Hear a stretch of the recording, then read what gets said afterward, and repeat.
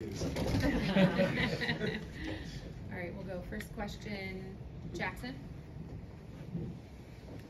All right, how's your first media day going? It's really fun, just wearing the jersey for it's like the third time, but it feels like the first. It's been fun just like taking all these pictures, being with the guys, getting ready for training camp. What's been your favorite part? Favorite part? I had to hype up some fans that they weren't actually making noise. It was so awkward, but it was fun. I've never been more uncomfortable in my life. Brian. How have you gotten acclimated to being in Houston, and how much does your family mean to you on this journey? Yeah, well, first, my family means a lot to me. They mean like everything to me. It's been great to have them on this journey with me. They've helped me get acclimated. When I go out on a trip with the team, they're helping my apartment get ready. So, getting acclimated wasn't that hard really to Houston. I lived in Florida. It's hot all the time, just like Houston. But having a family there with me to help me get acclimated, it's been the best. What benefits do you expect to get, or maybe have already even gotten, from having the veterans, as many as they have brought in here, to be around those guys? Yeah, I just get to, having the veterans, I just get to learn from them every day. Like, they've been in the league for years, smart, and I feel like I'm smart, I can pick up fast. So just having them, and they're willing to teach you. That's the best part about them. They're not like some stingy veterans. They're willing to teach you whatever you want to learn. Chris. What goals have you set for yourself this season? Goals I set for myself: Rookie of the Year, making all defensive team. I want to make the playoffs, so that's more of a team goal though. But I have big goals, especially for this season. Christy. What do you think will be the most challenging part of making the move from where you were to the NBA? The most challenging part, it's a good question. To be honest, I guess the guys are bigger, but I feel like there's no challenge that I'm not ready for. So I'll just say the guys are more experienced, bigger. Michael.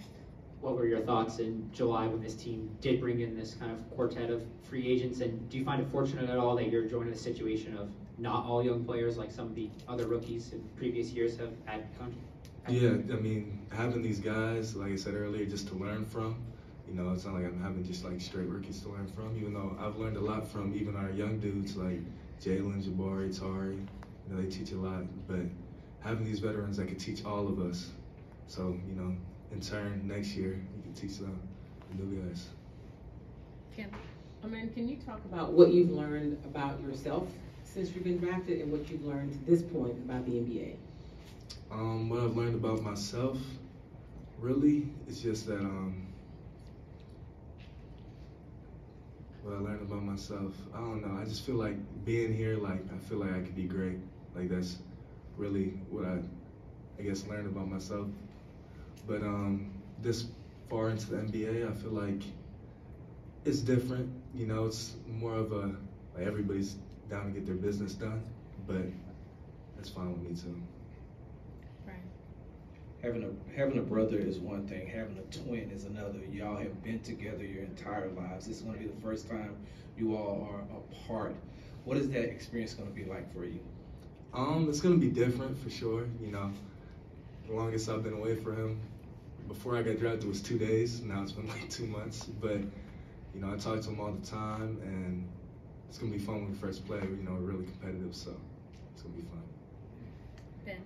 You've had a few scrimmages and a few little things here and there with your new teammates. What's something about them that maybe you didn't know when you were first drafted by the Rockets in June? Something about them, their games. Yeah, their games. I watched a lot of all of them before, so there's nothing that really surprised me. Albie is a lot better passer than even I like seeing, so, and you see a lot of stuff about his passing, so I would say that. Is there anything that you've picked up on what it takes to run an offense in the few months since you've been drafted? Yeah, being behind Fred and learning a lot from Fred, I learned just talk, just always communicate, never get sped up. That's really what I've been learning. And then the coaches help me too. So. Lashard. Of course, you played point guard your entire career, but being 6'7", do you feel like you can play other position outside of the point guard if needed? Oh yeah, for sure. Like I think you know, new and day positionless type of player. You know, I just happen to be able to play point guard too. So, I mean, you can have a lot of lineups on the court from that. Cody.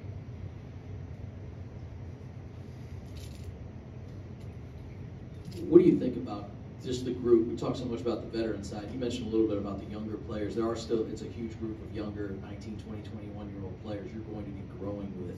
Is that exciting beyond just the basketball maybe? Yeah, it's super exciting. You know, these guys that I can relate to, they're close to my age and they're so talented and so skilled. And I just feel like we can do great things. Thank you. Thank you guys. Thank you.